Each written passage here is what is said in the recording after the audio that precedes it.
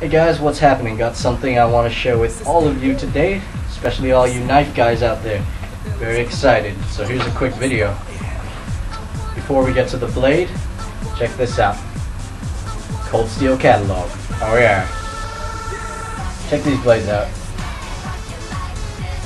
These things. 2011 Voyagers. Now these have been unavailable for quite some time actually. Why? Because Cold Steel was basically taking time to reinvent their Voyager series of folding knives. And honestly, those pre-2010 models, at least for me, they just didn't do it for me. Didn't like them that much. So what they did was they took it out of their product line for quite a while and they reinvented it. They fixed everything I didn't like about it, and here is the re-release. And oh man, these things are all great, clear winners for Cold Steel. Comes in 3 varieties, alright? Here's one. This is the Vaquero. This is the newest one. Has an interesting blade shape here. It's got a recurve in the blade, alright? Then we have the Tanto, the Americanized Tanto point. I like that. Don't have one, sadly, but here's my pick of the litter, right here. This is the clip point. I just think it's the most useful. Now, without further ado, here is the blade, alright? Pretty, I like this thing. Alright, gotta show you this. Comes in completely plain edge, or if you prefer, comes in a combo edge. By that, if you don't know what that is already, I can't see. Alright. Basically, one half of the blade is serrations. The remaining half of the blade is just plain edge. Honestly, I hate serrations, so I just went for this. Now the blade is made of AUS 8A Japanese stainless steel. Alright? I have no problems with the choice of steel here. Keeps the price low, it's easy enough to sharpen, and it is really fairly rust resistant, I must say. I live in a tropical climate, so outside it's usually really freaking humid, but my AUS 8A blades have never rusted on me. Ever. Your mileage may vary depending on how well you take care of your knives, how well you oil them, how often you oil them, all that stuff, but I like to take care of my stuff, so if you take care of your stuff, it's gonna last you a while. Has a new finish. Alright, it's called a stonewash finish. This is new to the Voyager series and new to Cold Steel actually. Now it's kind of, just Google marble table. I can't speak anymore. The surface of the table is what the surface of the blade looks like. Personally, I prefer a shinier blade. This is a mirror polished blade. Alright, this is the medium Espada. I just prefer this to this. Yeah.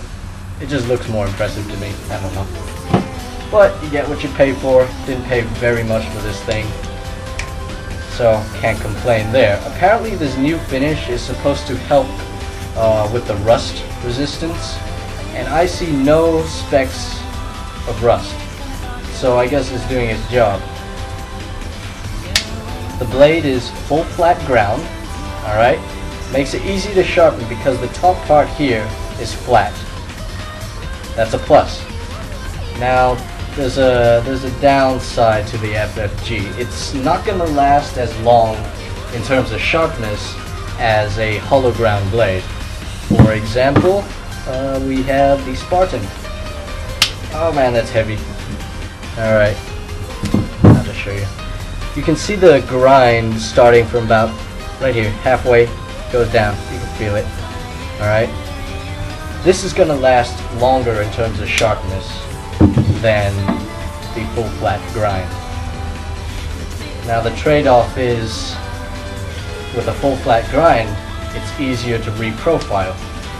So I guess you gotta pick one or the other. I prefer FFG. That's just me. So how do you open this thing? Well, we got thumb studs.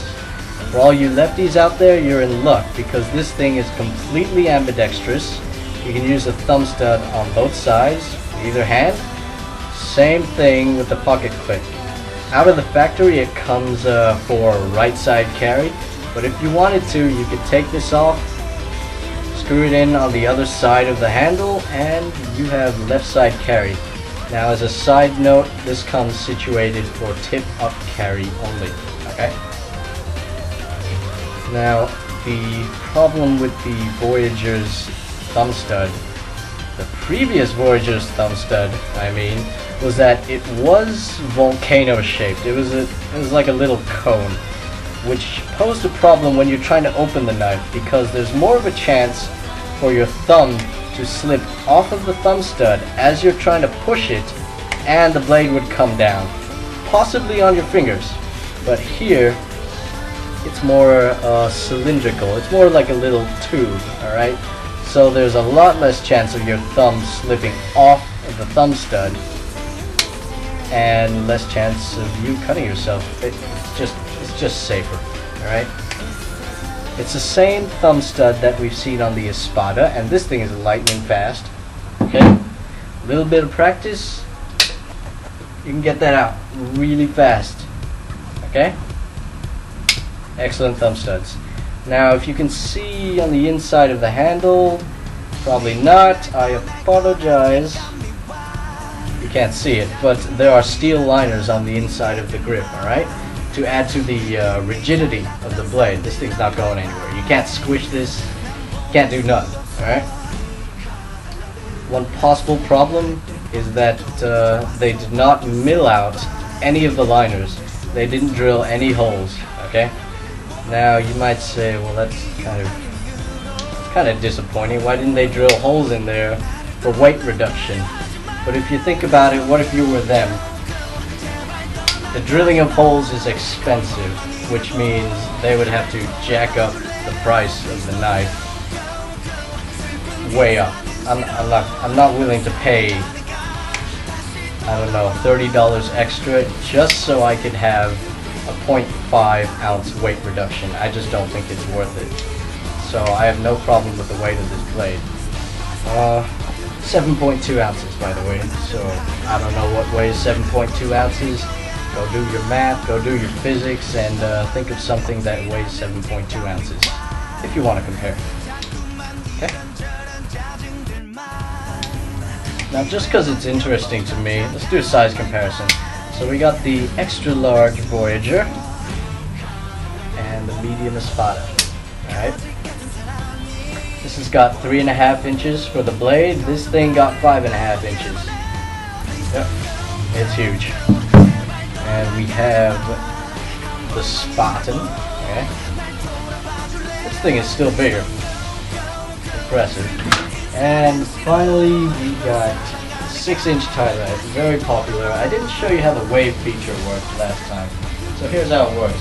Those ridges, it's in your pockets, you pull it out of your pocket, it's ready. That's how it works. In case you haven't seen that happen already. Alright? Can't even fit it in the frame. Alright, there. Sure, this thing's longer, I mean, but you're getting a lot more cutting power out of the Voyager here.